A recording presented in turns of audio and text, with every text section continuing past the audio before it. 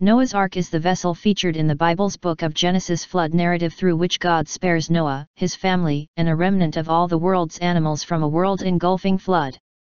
As of yet, there is no scientific evidence the ship existed, but many have dedicated their lives to trying to find it.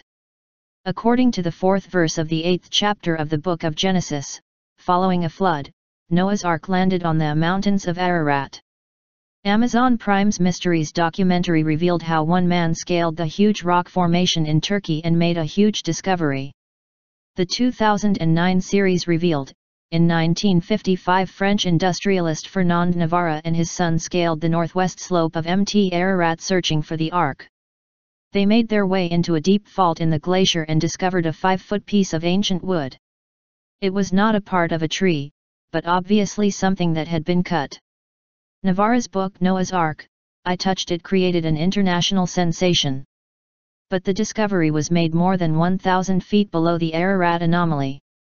And when the wood was carbon dated it was determined to be from the 4th or 5th century, far too recent.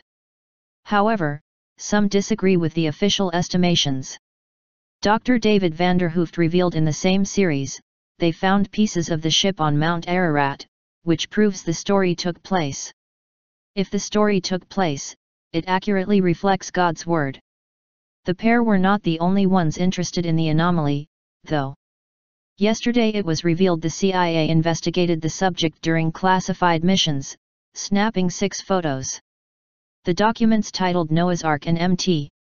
Ararat shows the spy agency seriously considered the possibility the Bible tale was real.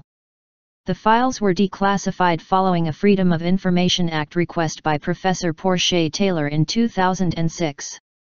He told Space.com at the time, "I've got newfound optimism as far as my continuing push to have the intelligence community declassify some of the more definitive type imagery. I'm calling it my satellite archaeology project. I maintain that if it is the remains of something man-made and potentially nautical, then it's potentially something of biblical proportions.